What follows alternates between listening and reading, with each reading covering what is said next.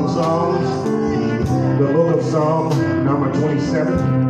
Psalm number 27. And I'm gonna say yes.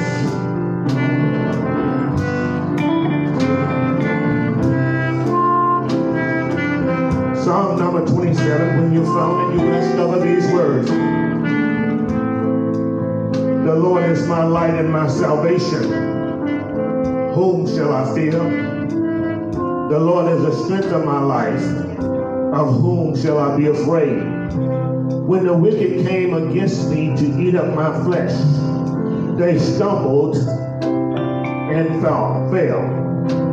Though an army shall encamp against me, my heart shall not fear. Though war shall rise against me, in this will I be confident. One thing I desire of the Lord, that will I seek after, that I will dwell in the house of the Lord all the days of my life, to behold the beauty of the Lord, and to inquire in his temple. For in the time of trouble, he shall hide me in his pavilion. In the secret place of his tabernacle, he shall hide me. He shall set me high upon a rock. Father God in heaven, in the name of Jesus Christ, we come. God, we thank you, Lord, for this privilege, this honor, another great opportunity. Just to lift your name. Just to call on your name. Just to bless your name. God, we know that you are the great God. You're the great King. You are the light of our salvation. We have no reason to fear. You are the strength of our life. And Lord, we have no reason to be afraid. Lord, when my enemies and my foes, when my haters came unto me to eat up my flesh, Lord, you caused them to stumble and fall.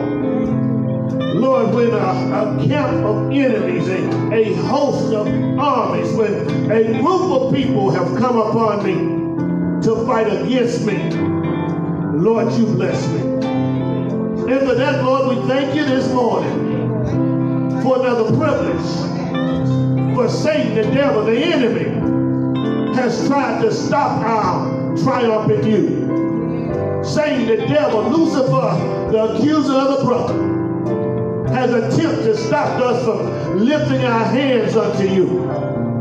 Lord, the enemy has attempted to stop us from praising and worshiping you. But God, you are almighty. God, you are all powerful. God, you are glorious. God, you are magnificent. God, you're the supreme God. God, you're the righteous judge. God, you're merciful. God, you are amazing. God, thank you for your grace. You blessed us one more time. And for that, Lord, we say thank you. Lord, we thank you for blessing us again to come to the house of prayer. We thank you for blessing us again to come to the house of praise. And now, Lord, we ask you to forgive us for our sins. Don't let our sins hinder our connection with you. Bless us, Father God, that we will reach out and touch others, that our lives will be made to different, that we will be better, Father God, that we will run and tell men, women, boys, and girls about the goodness of God and all that he has done for us. Bless this service, Lord.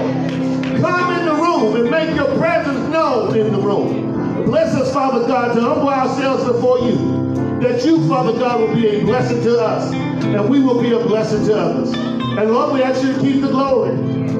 We ask you to keep the glory, for you are glorious. We ask you to keep the glory, for you are the magnificent God. We ask you to keep the glory, for you are God Almighty. We thank you, Lord, for just being God. And for that we worship you. For that we praise you. For that we lift you. For that, Father God, we bless your name. We ask you, Father God, to take over the service. Lead it as only you can lead it. Guide it as only you can guide it. Move as only you can move. That lives will be made to better. And souls will be turned around. And Lord, we thank you now. We thank you for the victory. We thank you for the victory over death, hell, and the grave. We thank you for the victory, Father God, for what Jesus has already done. In Jesus' name we pray. The strong, mighty, powerful, anointed name of Jesus Christ we pray. And we ask it all. Amen and thank God. To your will and to your way, I'll say yes, Lord, yes. I will trust you and obey. When your spirit speaks to me, with my whole heart I'll agree, and my answer will be yes, Lord, yes. My mind says yes, Lord, yes. To your will and to your way. My mind says yes, Lord, yes. I will trust you and obey. When your spirit speaks to me, with my whole heart I'll agree, and my answer will be yes, Lord, yes. Let's tell our heart. My heart says yes, Lord, yes. To your will and to your way. My heart says yes, Lord, yes. I will trust you and obey. When your spirit speaks to me, with my whole heart I'll agree, and my answer will be yes, Lord, yes. Oh, I'll say yes, Lord, yes. To your will and to your way, I'll say yes, Lord, yes. I will trust you and obey. When your spirit speaks to me, with my whole heart I'll agree, and my answer will be yes, Lord, yes. I'll say yes to your will. As Pastor Davis is making his way to the podium, we just thank God for just being so good to us, allowing us one more chance to make it to the house of prayer. And for that, I will trust in the Lord. I will trust in the Lord. I will trust In the Lord, in the Lord until till I die. yeah. I will trust in the Lord. I will trust in the Lord. I will trust in the Lord until I die. Yeah, trust him now. Trust him now. I will trust I will trust him. Will you trust him? the Lord. I will trust him for sure.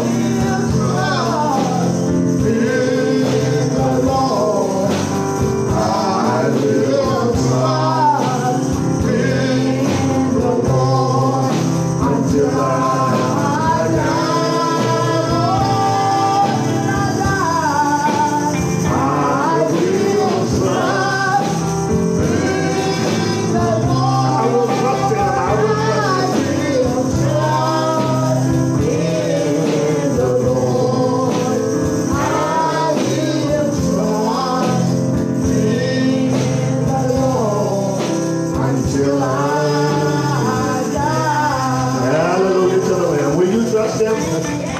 Will you trust him until you die? He's worthy. He's worthy of trusting. And he's worthy of being trusted. Yes. Thank you. Let me call your attention to the book of Psalms. Psalm number 25. verses 4 and 5. Psalm number 25, verses 4 and 5. Psalm number 25. In the Old Testament, the book of Psalms, the number is 25. Right. The verses are 4 and 5. Psalm number 25, verse number 4 and verse number 5. Psalm number 25, verses 4 through 5. When you found it, you will discover these words. Show me your ways, O Lord. Teach me your paths. Lead me in your truth and teach me. For you are the God of my salvation. On you I wait all the day. Yes. I want to talk about God's ways of life. God's ways of life. We look at the word ways, we realize that every person in the room have their own little ways. Yes, sir. You don't believe me? Just try it and see. Every person who's listening, every person who's available, have their own little way of doing things, therefore they have their own little ways. But I suggest to you today, you ought to try God's ways. Everybody in the room have a tilting point. Everybody has a point in which they will lose some of their mind. I say to you today, there are even some folk that walk around every day, 24 hours a day with their ways on. Their habits going on, their mode of action, as if they have to be that way. I suggest to you today, you ought to try God and try his ways. His ways are sure. His ways are settled. His ways are stable. His ways are ways that we need to count every single day. How can we get in touch with his ways? The Bible says in Psalm 139 that God showed his ways unto Moses and his mighty acts to the sons of men. Let me just share with you, God is looking forward to you having just ways. God wants you to have ways that are like his ways. Yes, sir. Not like you want them, not like you have established them. And some people will tell you in a minute, I'm just like my mama. I'm just like my dad. I think it was yesterday evening that I told Sister Cora Woods, I said, now you're acting like Johnny Woods now. And you all know how she acts, don't you? Any old kind of way she wants to. I mean, she has told me for now nearly 18 years, I'm going to find me another church, I'm going to find me another pastor, I'm going to leave this church because you don't like me and I don't like you. And every now and then, those ways show up in her beloved oldest daughter. And some people are satisfied with their ways. I've said that there are at least 2 people that need to start paying me, maybe 3 that need to start paying me to be members here because of their ways. The first one, 90-some years old, Sister Johnny Woods. The second one, almost 75 years old, Sister Ann Paul. The third one, not even 50 yet, Sister Katrina Whitlock. They need to bag a dump truck up. A dump truck from the bank. They need to bag it up every Sunday and then come by my house on Wednesday and just shift the gear and bag it up and flip the lever and dump it in my yard and in the church yard because of their ways. Did you notice that all of them are women? But there are some men who have some ways too. There are some men who have some ways, and they carry themselves in such a way that they know they need change, and everybody around them need change. But I suggest to you this morning that you ought to try God's ways of life. In the text, the psalmist David, yes, sir, he's writing what is known through an acrostic. David is writing from the Hebrew language, in which every single verse began, first of all, with capital letter, but every single verse identified with the Hebrew language. He's writing this letter, and it means much to him because David has messed up. Yes, sir. Is anybody in the room ever messed up? Amen. Has anybody in the room ever fallen short? Has anybody in the room ever got to the point where sin was what was on their agenda for morning, noon, and evening? Well, I volunteer to tell you today, I messed up. I volunteer to tell you today, I've fallen short. I volunteer to tell you today that I missed the mark. So the psalmist David has messed up. He has missed the mark. He has fallen short. David, not only, see, some of us know David as the one who was caught in adultery with Bathsheba.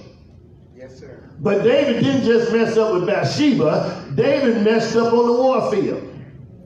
David's hands were bloody with the death and the blood of many men. Yeah. He had fallen short. He's messed up. But the good thing about David, he knew how to get back to God. He knew how to run to God when he messed up. The problem with many of us today, we don't know how to get back to God. We don't know how to say, God, I'm sorry. God, please forgive me. God, I've fallen short. If you're going to hide it from anybody, you ought not be hiding it from God, simply because God already knows. He knows your problem. He knows your sin. He knows your complaints. He knows your rising up. He knows your sitting down. He knows what you think before you say it. God already knows you. He just wants a right fellowship with you, so you might as well come to him and say, Lord, I messed up. Yeah. And don't act like you don't know what you did. Call it out before God. And tell God, God, I messed up. So the psalmist David is in the midst of prayer, meaning that he's having a conversation with God. And when you pray, you ought to have a conversation with God. It ought to be a dialogue. It ought to be God talking to you, and you ought to be talking to God.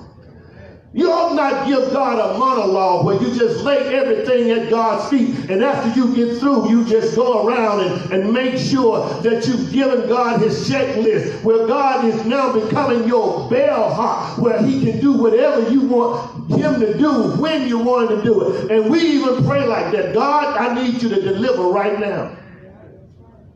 And we ought to pray like that. We ought to pray with confidence. We ought to pray with conceit. We ought to pray with such much expectation until we know God can answer and God will answer. That's what David's doing. David is in prayer. He's talking to God, and he's taking God at his word. One thing that he does, he asks God for forgiveness. You see, we can't get to God if sin stands between us and God. So we have to ask God, God, forgive me for messing up. Forgive me for falling short. In verse number 1, he says, to you, God, to you, Lord, to you I lift up my soul. To you, he takes confidence in the Almighty God. Where have you placed your confidence? Right. In whom have you placed your confidence? In what have you placed your confidence? And why have you placed your confidence there? David doesn't place his confidence in armies anymore. He doesn't place his confidence in men anymore. David places his confidence in God. Yes, sir.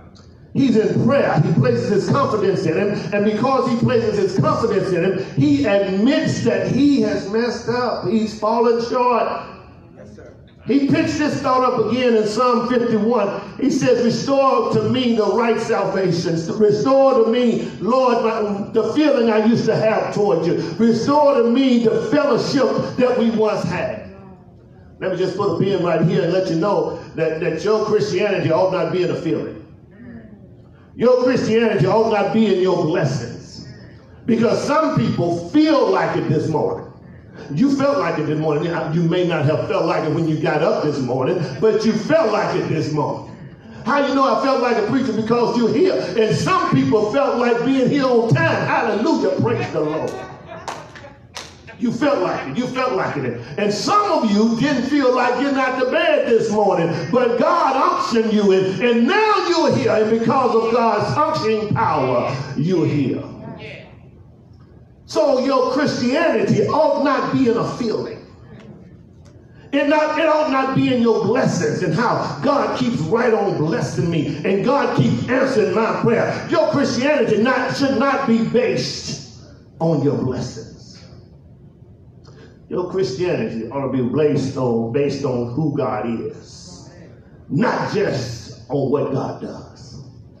That's why we come and we lift our hands, we do our dance, we sing our song, we worship him, we tell God how magnificent he is, because we honor him for who he is and not just what he has done. It's a sad day when you only honor God for what he can do through you. Haven't he done enough?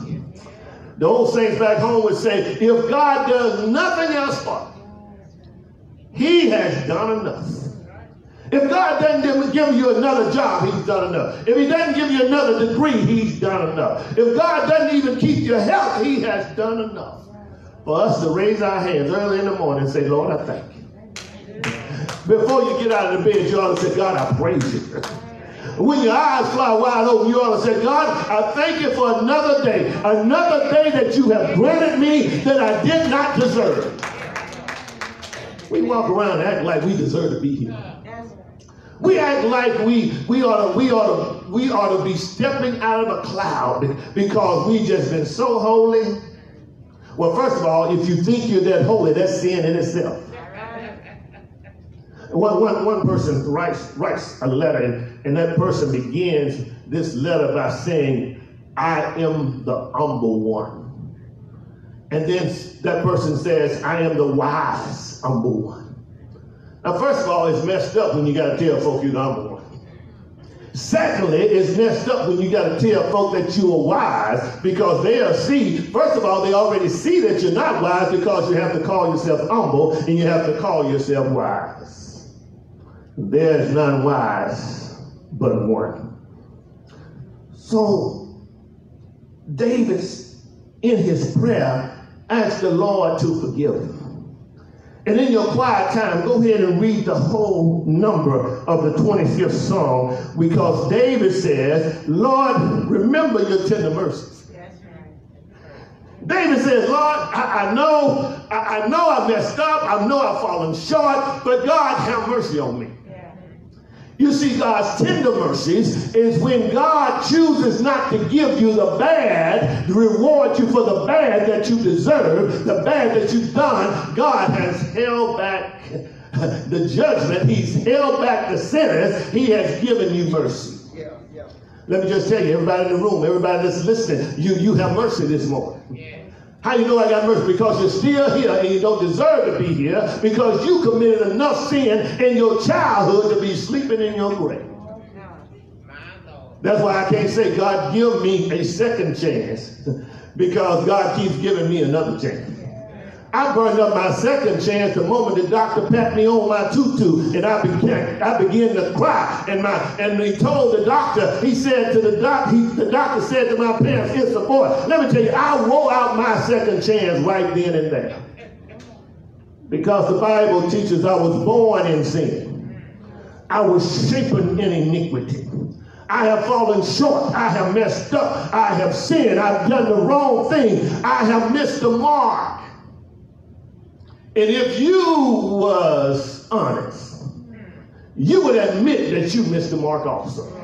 So the psalmist David said, Lord, forgive me. He says, whatever you do, remember your tender mercies. I'm going to tell you, when you mess up, you need to remind God of his tender mercies. And then he says, God, remember your loving kindness. He's reminding God of God's character.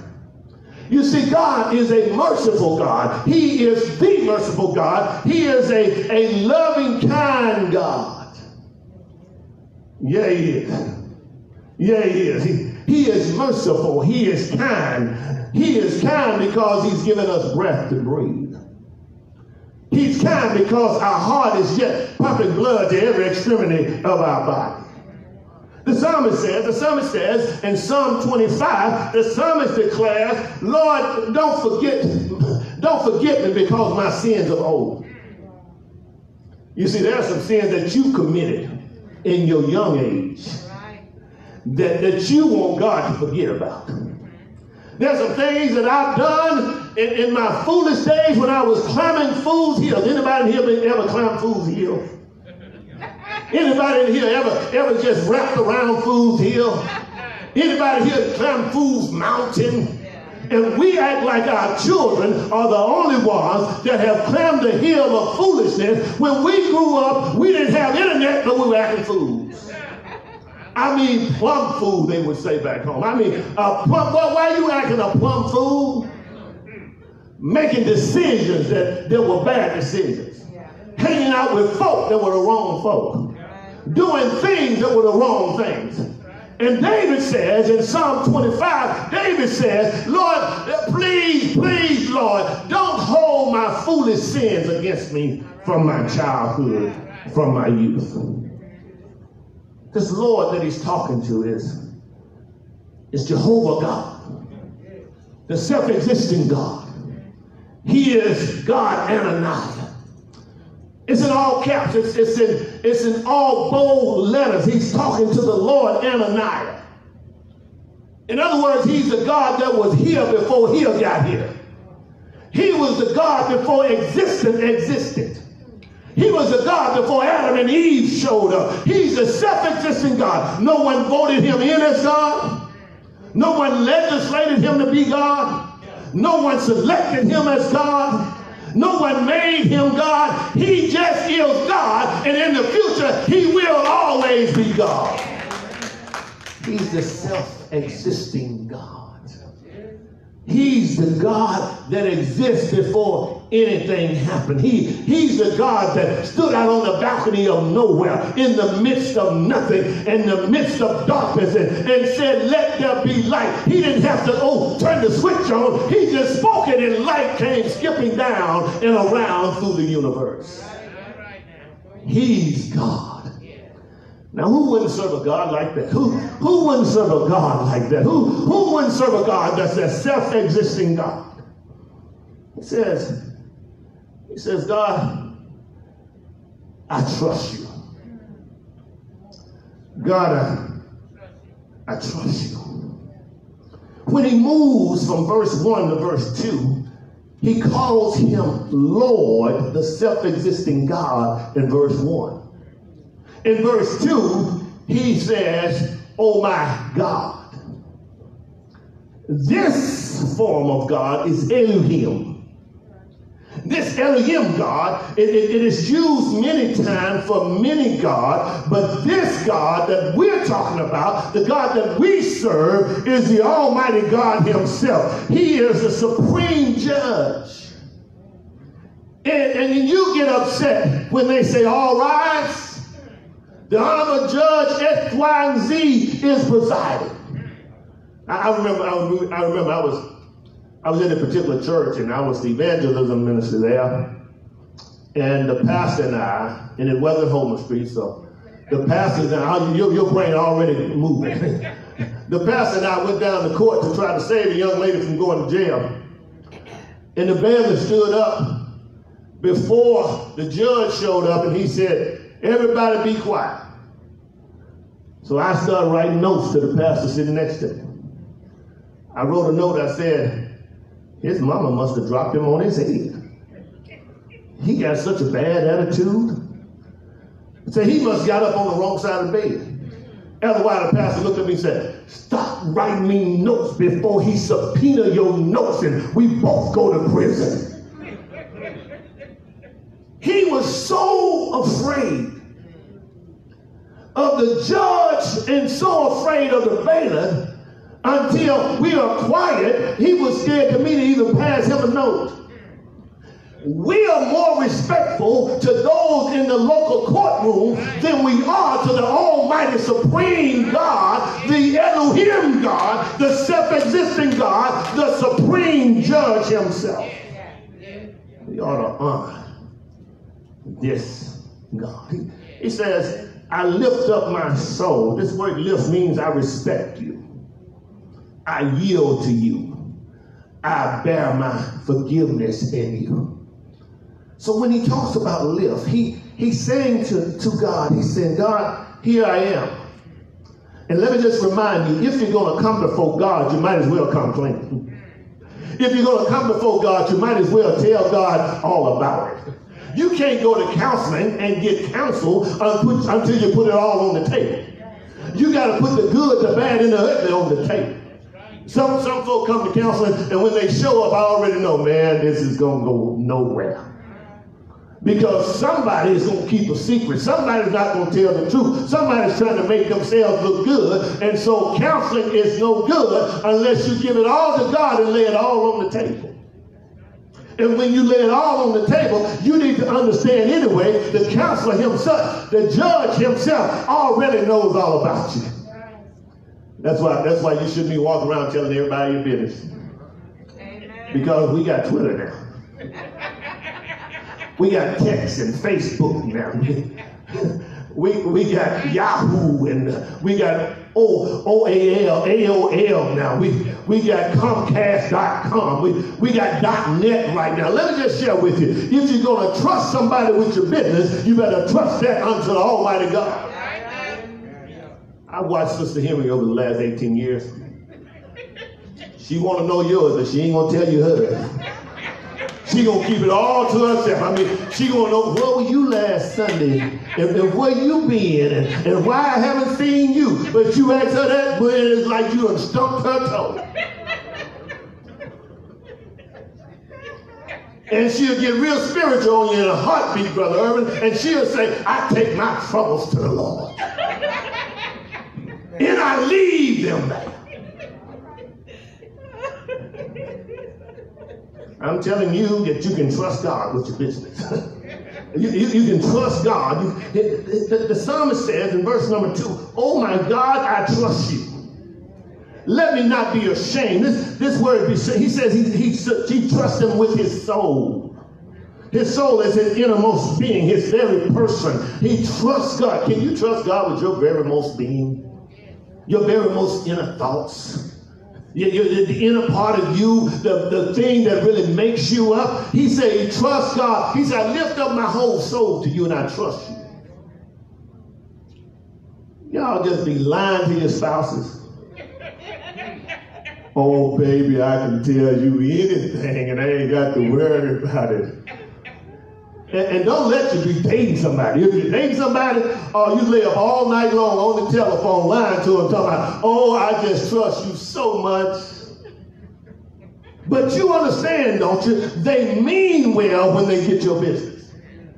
They mean to keep it to themselves. But all of a sudden, one day, they get with their BFF. They get with their very best friend. They get with their other associate, and they've already told you that you are their BFF. And all of a sudden, it just slips. And in the church is the world's worst. This is how church folk do it. They say stuff like this, Brother Carter. I don't gossip. I don't mean to gossip. I'm not a gospel bud. And if they don't say it that way, they'll say, oh, girl, please pray for him, his daughter, his son. Please pray. You know, they clamor. Oh, please pray. That's gossip. If God has laid it at your doorstep to pray for somebody, you ought to spend your time praying for them and not spreading it all over the neighborhood. But the psalmist said, I trust God. And he said, God, whatever you do, God, I know I've sinned, but don't make me ashamed. Yes, sir. The psalmist declares that he doesn't want to be ashamed. He trusts God so much so until he has his hope in God. He has his confidence in God, and he's sure about God. He said, don't make me ashamed. Don't disappoint me, God. In other words, God, my sin is disappointing enough. Our sins disappoint God. Our sins separate us from God. Our sin messes us up. And no one in the room can say they haven't sinned. And not only have we sinned, we have sinned both by omission and commission. We've sinned intentionally. And some of us been walking to sin and telling God, God, forgive me for this, but I'm going to do it anyway. Church folk. God, forgive me. God, please forgive me for this one. But I just got to tell her a piece of my mind. The Negro College father said it's a terrible thing to lose a piece of your mind. It's a terrible thing. Don't consecrate on telling somebody your mind or giving them a piece of your mind, because your mind is a terrible thing to waste. Always stay focused on what God is doing.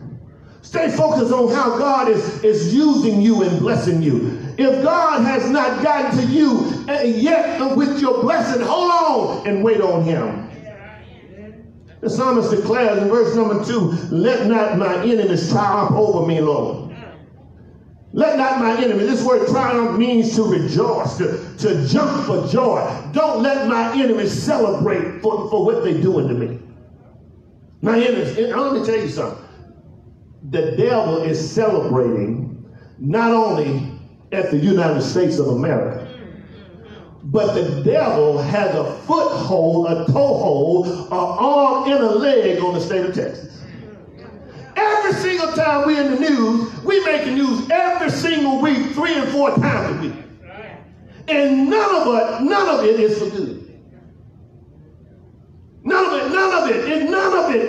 it is for good. I mean, we have the state of Texas is the biggest state in the first 48. It is making the biggest mess of the United States. Every single time. We ought to be ashamed of ourselves. But when you do not have God, and you're not led by God, and your constitution is not of God, you can't expect that person to do anything like have a godly way. I'm talking about the ways of life, God's ways of life. Men will do anything to get ahead, to get a vote in, to stay in office, to gain power, to get $1 here and there. I always wonder. Now let me just tell you, just as me, I'm just thinking now. Maybe you haven't thought about it. The state representatives get $7,200. It may have gone up, but this is about 2 years ago. The state representatives get $7,200 for representing us a year. Why all of them rich? I'm just saying. I'm just asking. I'm just asking a question. I mean, why all of them? I know they got law practices. I know they got other things. But check this out. We will glorify, we will itemize those who play sports, those who sing, those who are state representatives, and we want them to drive the best, live in the best. We don't complain about it. But let a preacher get a new ride. If a preacher get a new ride, he got to be stealing the church money. Let me just serve notice today. Let me just let you bless you. Let me just let you know today.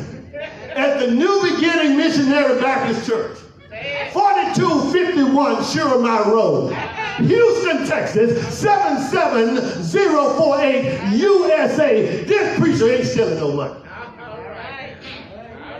That wasn't good English for you. I'm not stealing any money. And you can take me to court. You can move around. Because guess what? If I worked 40 years, and Sister Davis worked 40 years, that's a total of 80 years. If we can't buy a house, if we can't buy a car, shame on us. We messed up our lives. We ought to be living under the bridge. All right. But if LeBron James can drive what he want to drive, I ought to be able to drive what I want to drive. Because it belongs to the Lord. And he has made me steward. Just because you're not a good steward over what the Lord has blessed you with, don't hate on me. I sacrificed. I told Sister Davis, no, we can't get that. I said, Sister Davis, no, we need to put this aside. And now in our seniors' age, we ought to be able to live on what we put aside. Good God Almighty. You can say altar, you can't say amen. So the psalmist says, don't make me ashamed.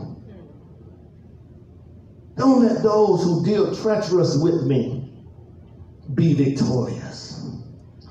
When he used the word enemies, he's talking about his adversaries.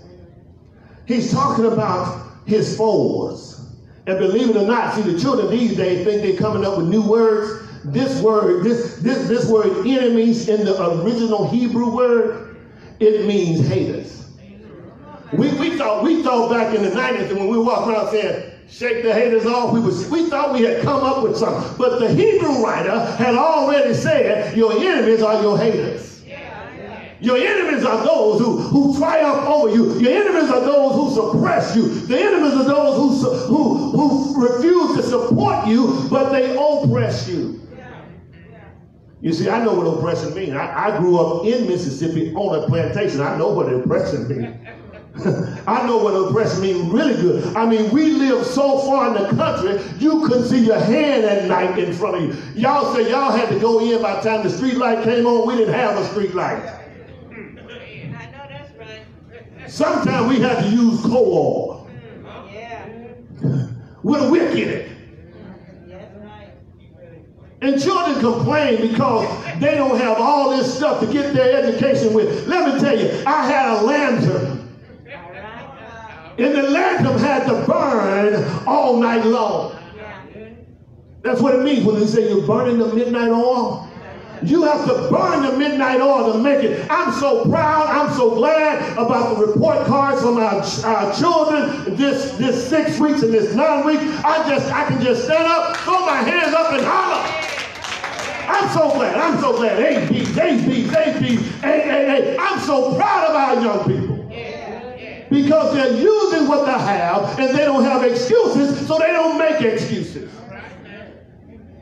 And mom and daddy, y'all need to stop granting them excuses. Well, she may not be able to do that. He may not be able to handle that because, I couldn't do it. Well, that was you. Your child is smarter than you are. Your child has more resources than you have. Don't let them get by with whining and crying simply because this is a cruel, dirty world out here. And when they leave your house, they got to face a cruel and dirty world. And this world is not going to be kind to them. You got to tell them like it is. I remember my first year going to orientation at Mississippi Delta. I looked around the room. I said, wow, it's like a fly in a bowl of milk here. I was the only black person in the room. I mean, the only one. Well, what do you expect? You go into all white college, you ought to see all white people, right? In Mississippi. 1981. It's not any better today in 2001. I went back home and I told Mama, I was the only black person in the room. And she said something that changed my life. She said to me, whatever they can do, you can do better. And that statement right there has stuck with me and has set a running track for my life ever since. Young people, whatever anybody else can do, regardless of your color, regardless of your creed, regardless of the household you came out of, you can do it better. Don't complain about the man got me down. No one, Dr. King says, no one can hold you down. No one can hold a good man down unless they stay in the mud with him. And if you're in the mud with me, that's just good enough for me to sliver right out from under you. You can make it. You can do it. You can make things happen that no one else has ever made happen. That's why we have in this room, we have on this broadcast, young people who are inventors. Who are going places and doing things because we have a God in heaven that we are looking forward to him blessing them through. That's right. Says, don't make me ashamed because of my treacherous in me. And this is where I'm at, verses 4 and 5. Psalm 25, verses 4 and 5. He says, in verse 3, he says that they jump on him without cause.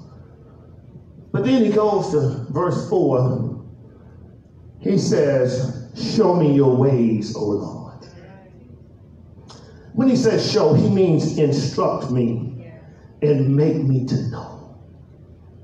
If you're going to get to know anything, you need to get to know it through the Lord. God has all the resources. God has all the knowledge. Young people ought to be praying, Lord, teach me. Lord, show me. Lord, bless me. Lord, I unveil myself unto you, Lord. Lord, I'm asking you to show me, teach me, instruct me, teach me to show me your ways. Help me understand you, God. Let me tell you, some people are going through things because they're focusing more on their issues than they are on God. If you focus more on God and not on your issue, you'll look up one day and God has relieved you and delivered you from your issue. That's right. The psalmist said in number 27 that God will hide me in his pavilion.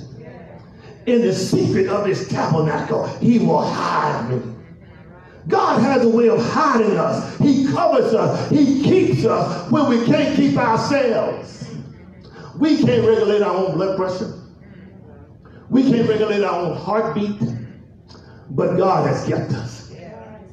I'm supposed to have been dead. I'm supposed to have been dead. Born with a heart condition. Born with a heart murmur. Born with this awful sound. When my heartbeat will go. And then the false prophets of the neighborhood, they don't even go to church. The false prophets of, every neighborhood got some, Brother Dixon. The false prophetess of the neighborhood said, oh no, with that condition he'll never live past age 18. But I had a praying mom. I had a praying dad, a praying granddad, a praying grandmother. And then and they tried to keep me where I wouldn't hurt myself. But everybody else was going to the cotton field, chopping cotton. I wanted to go too. So I told Dad, I said, Dad, I think I can do this. He said, well, if you get out there and turn blue, you're on your own. At the age of 13, I started chopping cotton. I've been working ever since. Dad got a taste of what it's like for me to work. He wouldn't let me shut down. And then I got fired chopping cotton. Shabanya, I got fired in the cotton field. I went home because I was a sickly little boy. Mama made the statement. She said, well, don't worry about it. I can take care of you. Daddy said, the devil is a liar. He said, you go back out there. I don't care what it takes for you to get on that truck at 3 a.m. in the morning. When that truck moves from 19, when the truck moves, you better move. If the man won't let you on the truck, you better run behind him. Everything in this house gonna work. Everything. He said, there's nothing. He said, I told you, Daddy said real good. I ain't raising no sissies in this house. There was another word out there then. I'm just kind of cleaning it up. He ain't raising none of them in this house. And so we need to understand that we need to be taught God's path. God has a pathway for our children. God has a pathway for us as adults. We need to be shown that way. We must be shown that way. Oh, Lord, teach me your paths. You want God to teach you your path. You want the Lord to teach. This word path is a trodden road. This word path is a highway. This word path is your GPS. Somebody used GPS to get here this morning. And some of you rely on GPS so much it'll run you right in the ditch, right in the ocean, and you keep driving. You float and you say, well, but the GPS says turn right. We want God to be our GPS. We want God to lead, guide, and direct us. We want God to teach us his path. Teach us his highway. This word lead. Verse number 5, we want God to lead us. This word lead comes with the idea of a bow and an arrow. It is where the archer takes his bow and he strings it. And he tightens it on both ends until the bow is bowed, until the arrow can be pulled back in the string and it will hit its target. We want God to lead us in a way where we won't miss out on life. Young men are missing out on life because they want to be like everybody else. Every time I see a young man with his britches on the ground, okay, looking like a fool with his britches on the ground, he want to be like somebody else. He doesn't have a belt on. He doesn't have pants that fit. His britches on the ground. Girls, you ought to pass by him and never look at him again. Because he can't lead you. He can't guide you because he's a follower. He's acting like everybody else. When my daughter was in high school, a boy came over one day and he was about to sit down. I said, hold up. Sit on the floor. I said, man, you jiving, ain't you? No, sit on the floor. Yeah. Why do I have to sit on the floor, Mr. Davis? Because you ain't going to put your nasty underwear that's been shown to everybody all day long on a couch where my wife and my daughter lay their head. No, sit on the floor. You can come in with your britches down if you want to. You will not have a seat. You got the floor. And when you leave, I'm gonna spray it with awesome, back me up, and I'm gonna wash it down and soak it down. Don't nobody want to see your nasty underwear. And then you got big old grown men, 40, 50 years old, walking around like thugs and talking about, oh, I can't find me a job nowhere. You right, I wouldn't hire you either. We have to get to a point in our lives where we obey God. And we act like we're godly people. We act like we're people who love the Lord. When we love the Lord, we act like we love him. We dress like we love him. We think like we love him. We want God to show us his ways. See, the problem with many is that we want the actions of God, but we don't want the ways of God. We want him to lead us. We want him, this word, we want him to lead us into all truth. This word truth, it means trustworthiness in that way which is right. Do you want to be right or you just want to be you? There used to be a member of New Beginning Church. Thank God that's not a member anymore. There used to be a member of New Beginning Church that would boldly say to everybody else and me, this is just who I am. You got to accept me the way I am. I said, that's just as ghetto. That's just ungodly. That's just trifling.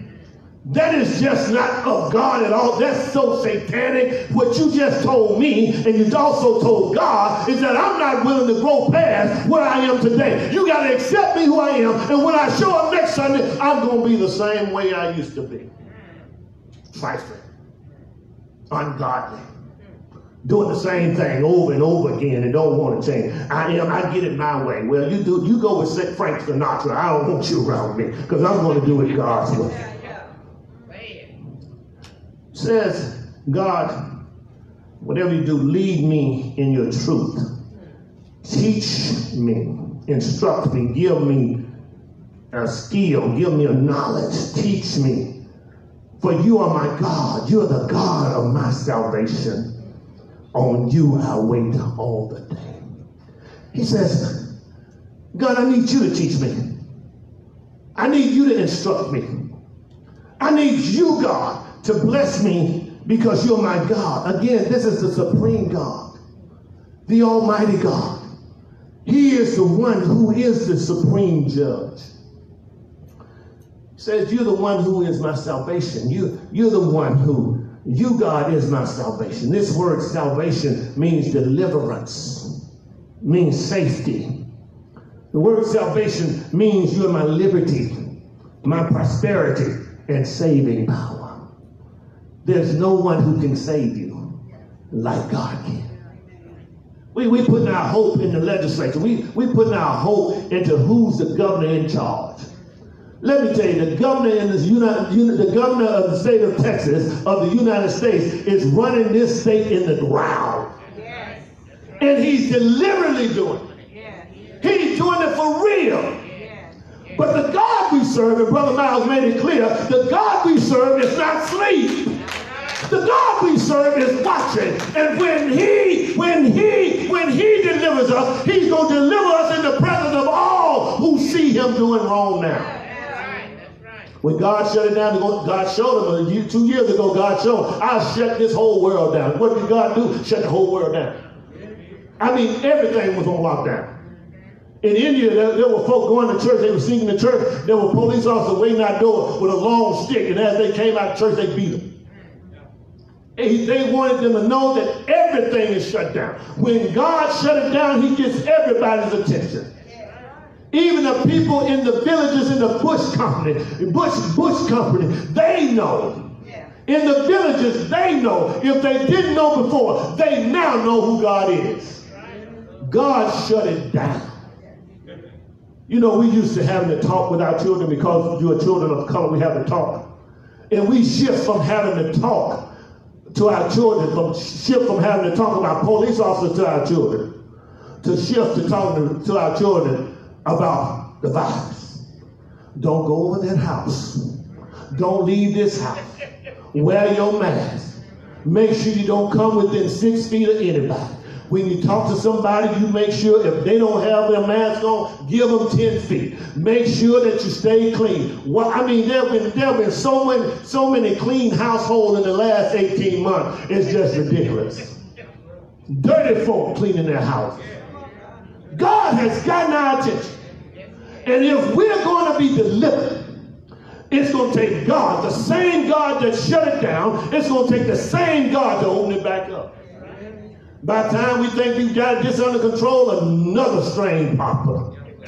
And then we begin to watch the news. It ain't hit Houston yet. It hadn't hit Texas yet. And while we're talking, it's already entering. All right. God is in control, people. Yes, sir. The psalmist declares, God, you are my salvation.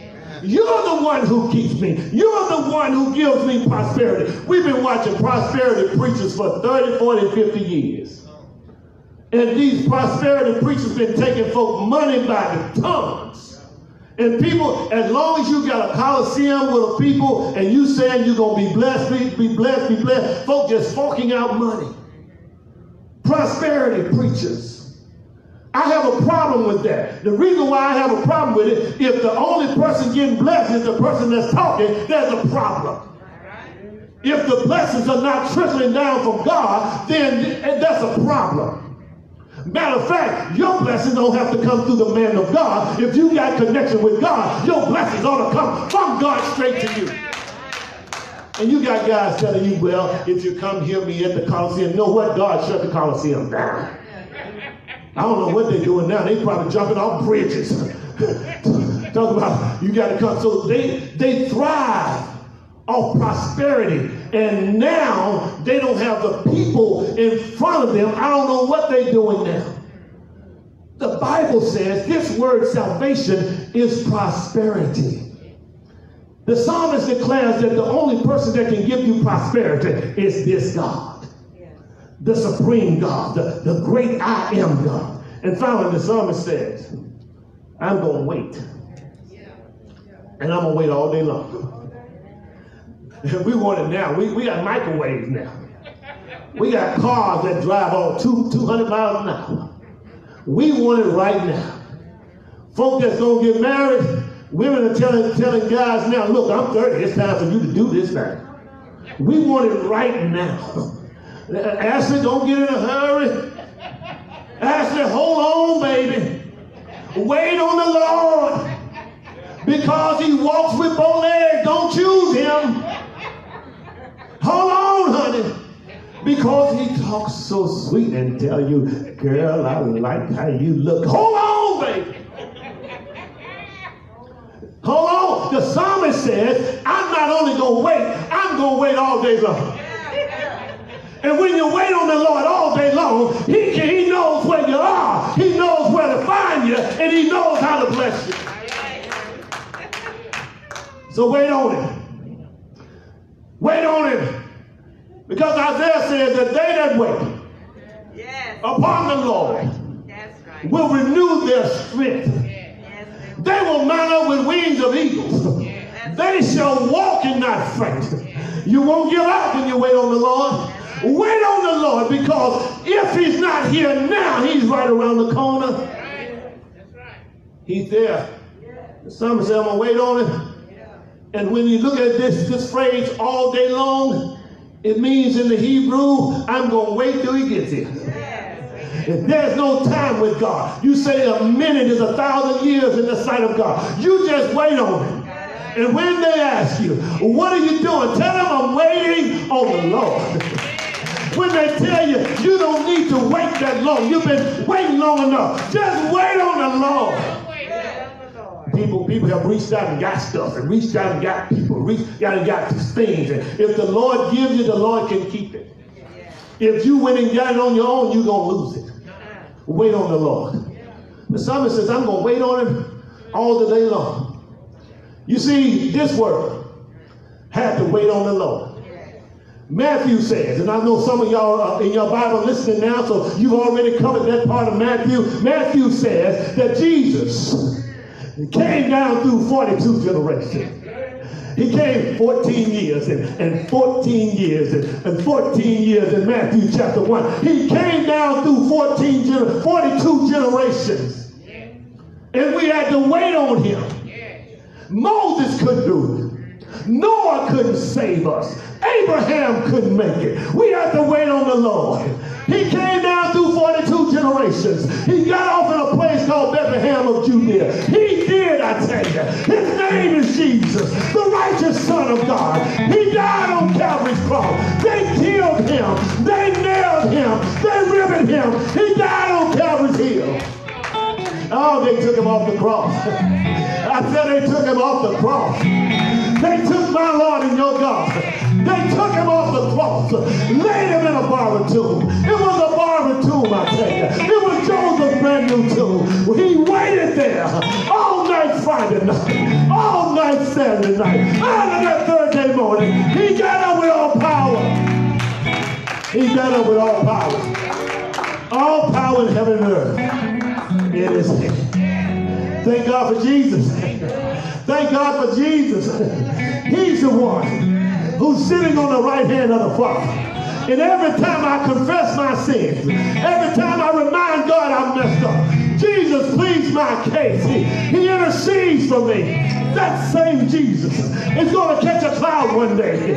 He's going to catch a cloud one day. And when he catches a cloud, at the top of God, the dead in Christ that died, they will be resurrected from the dead. And those of us who remain will be caught up with him in midair. The Bible says we will forever be with the Lord. Wait just a little while now to forever be with the Lord. Good evening, warriors. If I don't see you anymore, I may be on the other side where there's no more weeping, there's no more crying, there's no more complaining, there's no more pain, no more suffering, no more arthritis. I'll be on the other side celebrating with the Lord. The Bible declares we will forever be with him. In the meantime, I'm just waiting. In the meantime, I'm just waiting. I'm just waiting on the Lord. I'm waiting. Every time I listen to Trump, I'm waiting. Every time I listen to Abbott, I'm waiting. Every time I see abortionists, I'm waiting. Every time I see same-sex marriage, I'm waiting. One of these old days, he's going to crack the sky. My waiting days will be over. I'm going over yonder to see the King. The door of the church is open. The invitation is extended. You ought to come to Jesus. The door is open. Just as you are. Come to Jesus. Jesus is waiting. The Holy Spirit says come. Jesus says come. God the Father says come. The door is open. If you trust Jesus as your personal Savior, you can celebrate with us on the other side. If you're here today and you never trusted him, this is your moment. You can trust Jesus to be your Savior and to be your Lord. The door is open. Will you trust him? Will you believe him? The one who died over 2,000 years ago on a skull hill called Calvary. Will you come? Will you receive him by repeating after me and invite him into your life? Just say, Lord Jesus, I believe that you are the Son of God. I believe that you died for my sins. I believe that you rose from the dead. Now come into my life and make me a new person. Thank you for saving my soul. In Jesus' name I pray. Amen and thank God. We believe if you prayed this prayer, we believe that you're born again. We believe that you're on your way to heaven when you die. There may be others who are looking for a church home.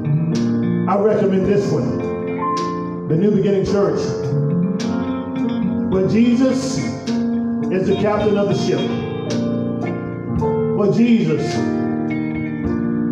is the one who is our main focus, the New Beginning Church. If you're listening online and you want to join our church, you can do so by inboxing me, and we will welcome you to the family of faith.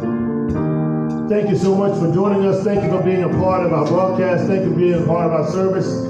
We thank God for who he is and what he has done. It is God's ways of life that make all the difference. Why don't we thank God for who he is and what he's already done. We thank God for who he is. Amen and thank God. It is now offering time. It is time to give to the Lord through tithes, offering, and sacrificial gift.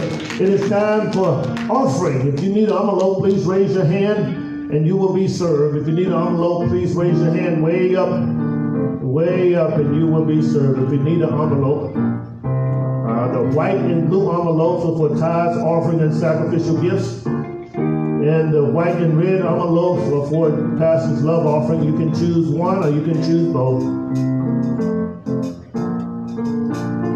For those of you who are joining us by live broadcast, you can send your offering in, first of all, by Zelle. Our Zelle account is lifting.jesus@yahoo.com.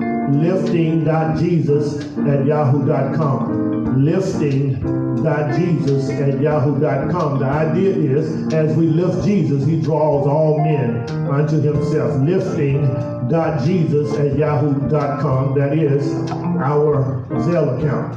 If you want to mail your offering in or your tithes in, you can do so by mailing them in to P.O. Box 503, Missouri City, Texas. P.O. Box 503, Missouri City, Texas 77459. 77459. Father God, we thank you now for this privilege of giving. We thank you for your mercy and your grace. We thank you, Father God, for blessing us. Now, Lord, we ask you to bless us as we give. In Jesus' name we pray. Amen and thank God. Now, it's this side to stand.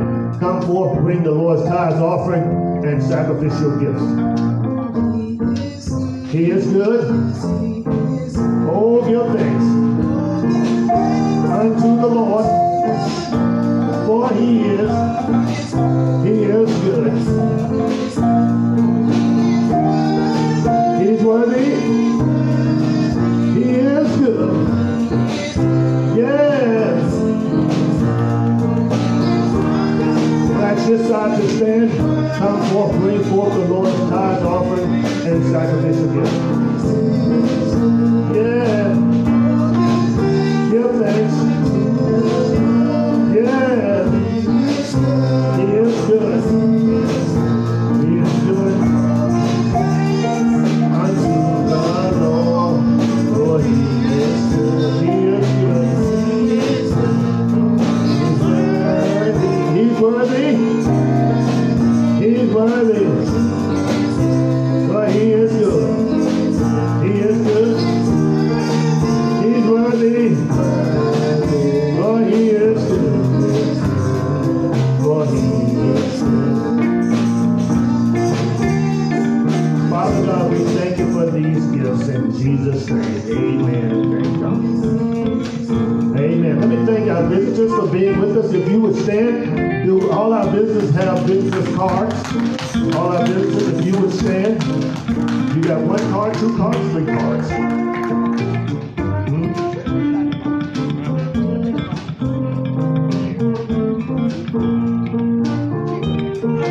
Okay, all right. Amen. Why don't you tell us who you are and how you got here, meaning not here by car, but who invited you. Amen. We will start with this young lady right here. Tell us who you are and how you got here.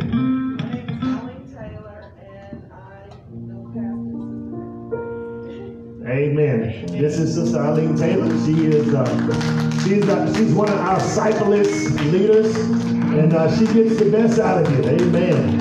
She's one of our cyclists, and she's one of our leaders. So she gets she has Sister Davis crying on Saturday. I haven't seen Sister Davis do that much whining in all my day. I said, Sister Arlene, I've been with her 22 years, and you get stuff out of that I couldn't get. I mean, she did. And Arlene, she just keeps right on pushing. Yes, ma'am. Young lady, say hello to us. Hello, my name is Sabrina Gilder, and I'm here from this week. All right, good to see you.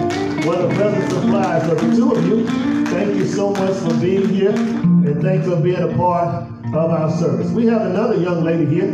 We have another young lady here, and we want to ask her to raise her hand. She's a hunter. She's a hunter. She's a hunter. She's a hunter. We want to thank Sister Wade, Sister Arlene Wade, for being with us today. Thank you so much for gracing us with your presence. That's what a 100-year-old looks like. That's what a 100-year-old looks like. Amen. We're so glad. I asked Sister Irvin and Brother Dixon, were they going to look that good when they get old? And they trying to jive me. I know better. I know better. I know better. Thank you, Sister Wade, for being with us today. We appreciate your faithfulness to the Lord. We thank you for beating your children when they were growing up. So sometimes they act like you whooped them, and other times they act like they need you to whoop them again. So thank you so much for beating them. The guy on the back door, I know you had to beat him a lot of times. Amen. And I'll call you when he needs another one, all right? Amen. Thank you so much. Thank you, Sister Wade, for being a part of our service. This is Brother Dixon and Sister Irvin's mother, who just turned 100 years old. Hallelujah. Let me tell you, she has seen the lightning flash. She has heard the thunder roll. She's seen one president after the other. And she can tell you which one's fake and which one's not. Thank you so much for gracing us with your presence. Let us continue to pray for those who are in bereavement. Pray for those who are sick. We're lifting them before the Lord, and we're blessing the Lord for them. One thing, we are supporters of the Rose Breast Cancer. It is Breast Cancer Month. Sister Davis, you have something out back. She has Sister Nicole Davis, our breast cancer awareness representative here at our church. So this is Breast Cancer Month. We know some people who are in our presence today who are survivors. Will all the survivors of breast cancer stand? If whether you had a lump or a tumor, these are survivors. These are people that God has favored. You know, when we say I'm a survivor, we take for granted sometimes that what we did is the reason why we're here. But let me tell you something. It has nothing to do with you. It has something. Okay, now let me ask those two who have stood for breast cancer. Everybody who has had a battle with cancer, will you stand? If you had some kind of battle with cancer. Along with these two, please stand. Amen.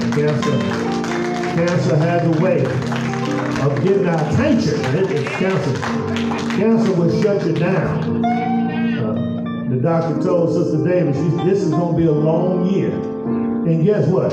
It was a long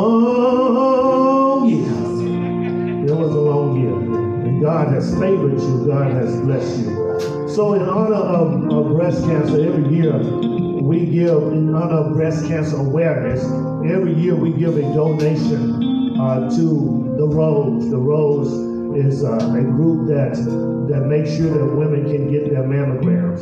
Those of you who have insurance, go to the Rose to get your mammogram, and then you will be able to sponsor other women to get theirs. So at the end of this month, we've invited the Rose back again. So at the end of this month, they will be here on October the 31st. But on October the 30th, we will have a day in the park right here at Tom Bass Park. We'll have a day in the park to help raise money for the Rose. And it will be a 10K walk, run, and ride. It's a 10K walk, run, and cycling. So if you don't have a bike, you still need to show up. If you're in a wheelchair, get somebody to push you so you can ride. It's a 10K. I won't even tell you how long 10K is. Somebody already have their calculator out, and somebody always, Sister Carter, 10K. 10K, Sister Carter, don't teach Hazel on excuses now, Sister Carter. It's a 10K, Sister Carter. It's a 10K. And if you're just totally unable to make it, we want you to sponsor those of us who will be cycling, those who will be running, and those who will be walking. So we want you to be a part of that day. It's October the 30th, and Sister Arlene will be leading the pack that day. So if you want to put your bikes on, she'll take it easy on you for that day. So meet us in Tom Bass Park at 7 a.m. You can't get up at 7 a.m. You can't get there at 7 a.m. You have to be there at 7 a.m. October 30th. We're going to join the Rose in walking, running, and cycling. And we want to raise a lot of money because there's somebody in your family that's been impacted or dare say going to be impacted by breast cancer. If you can't walk, you can't run, you can't cycle, come on out there and show your support and bring some money. We want to make sure that it's a big day. And then when they come on the 31st, the following day, our church will always give them an offering because we want women and men. Don't you know that men have breast cancer or chest cancer? We want women and men to know that we're supportive of what you're going through in this day and this time. Amen? So please, ma'am, put on your calendar October the 30th, we will have Breast Cancer Health Care Day. And all this month we have breast cancer awareness here at our church. So I know some of you have on your pink, and we want to make sure that we make people aware that we want cancer to go back to hell where it came from. Just like we want COVID to go back to hell where it came from. So we want to stamp out cancer, and early detection is one way to help stamp it out. So we want to support the Rose. Why don't you stand to be dismissed?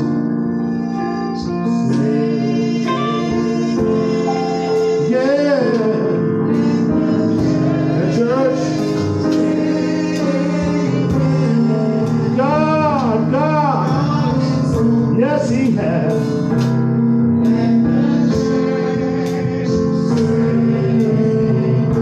Let the church say amen. Say amen. Say amen. Hallelujah. Say amen.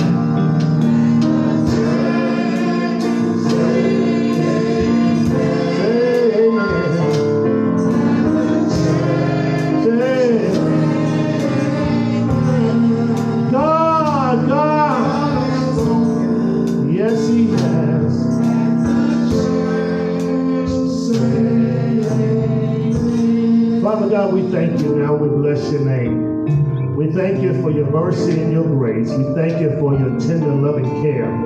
We thank you for blessing us and keeping us.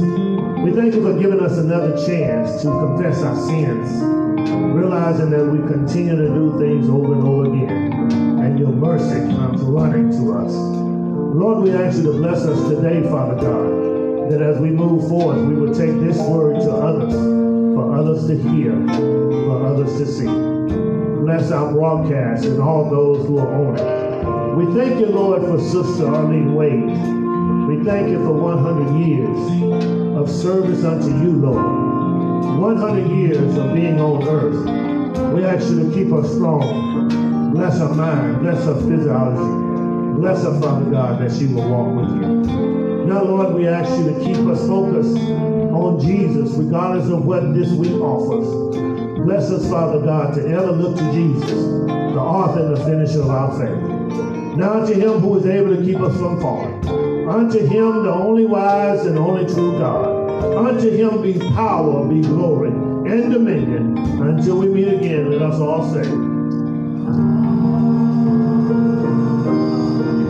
Amen. We are uniting the church, strengthening families, supporting schools, and empowering neighborhoods to impact the world as we are reaching souls by lifting Jesus. Jesus says, and I, if I be lifted up from the earth, will draw all men unto me. God bless you and God keep you. John 12 and 32.